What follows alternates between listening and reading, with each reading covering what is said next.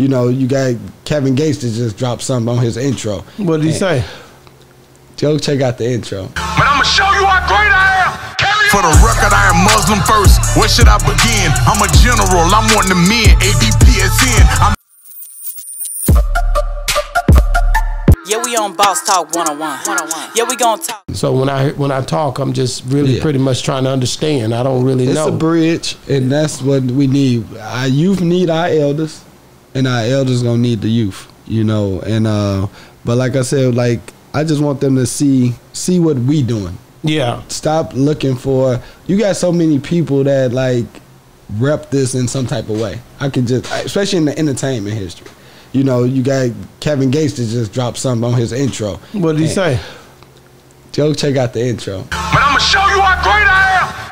For the record, I am Muslim first. Where should I begin? I'm a general. I'm one of the men. ABPSN. It was about the Islamic faith, or was it about the Black Peace Stone? Like I said, Muslim let me know what I'm looking for. Muslim faith is just not ours. That's to get that straight. So correct. I don't want that to course. Be. But you know, who you get your teachers from, and or who guide you, that's a blessing. But he speak on Islam, he a Muslim first, and I'm doing a lot of that with that brother.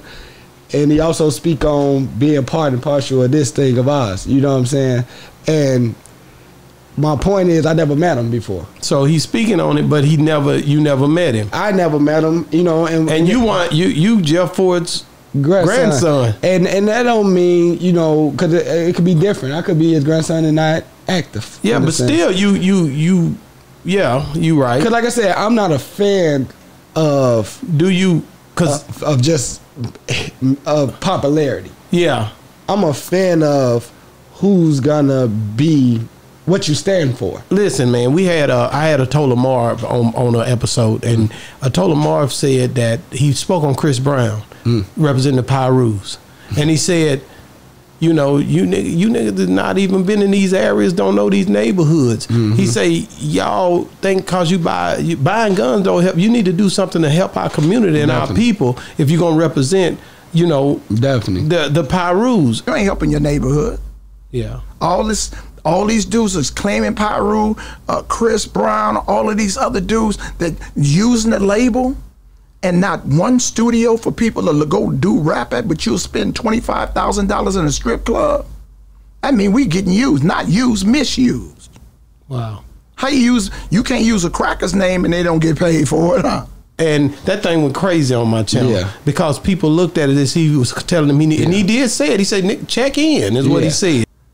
So how you use Pyru? How do you use Compton and you ain't been there? Nigga, check in. And that's really, and we try not to, and that's really what it is. And it's like, it's not just him like you were here. I'm just saying how big this thing get. Yeah. I was just randomly listening to NBA Youngboy. Okay. And it was a song, I want to say, I got to find it for you, but he speak on Jeff Ford and he did. Yeah, it's a song that nobody really probably caught all the way because they don't know. It'll be some killing without killing. Oh, my founded blood inside of Rikers cause the landings was drilling. Jeff Ford, almighty black people, I started learning my history. No, I ain't heard it. It's not a new song. It's an older song, but he spoke on like your grandfather. Yeah, he spoke. He said that's where he started getting his lessons from, in a sense. You know, like he was checking into that.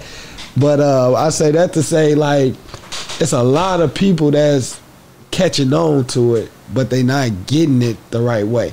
You know, all they need to do is. So when you heard him say your granddad's name, how did that make you feel? It'd be two things. It'd be like, be honest.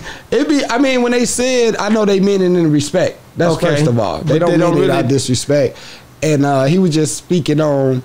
It was funny. It was I don't know, wild a little bit, because it was like he said that's where he was getting his lessons from, in the sense of his new thinking, his teaching.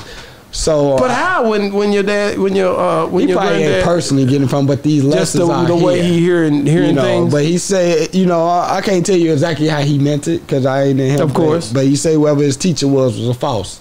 So whoever was actually bringing that stuff to him, probably down the line wasn't 100. You know what I'm saying? Who that was, I don't know. So do you think it was on rap or you think it was on real?